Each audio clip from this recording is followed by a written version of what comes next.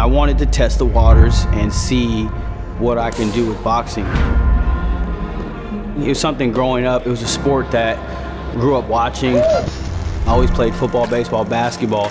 Once we really got going and learning the art of boxing and continuing to grow, I really got motivated to see where this thing could go.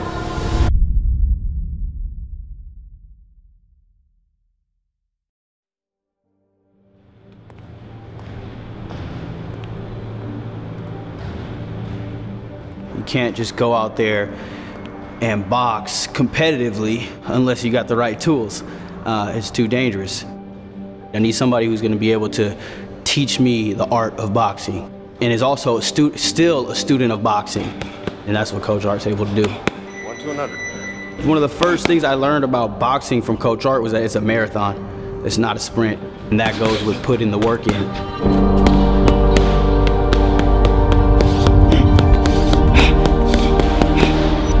You gotta take pride in who you are, where you come from, and that drives you.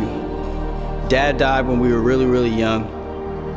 He left a great legacy amongst his friends, family.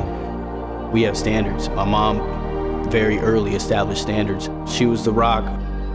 She kind of set us down the path, led by example. I expect myself to strive to be the greatest I could be.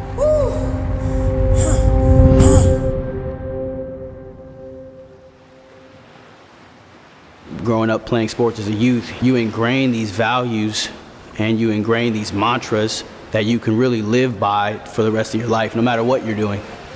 Jab, jab. And really it's just about never quitting. Your biggest opponent is yourself.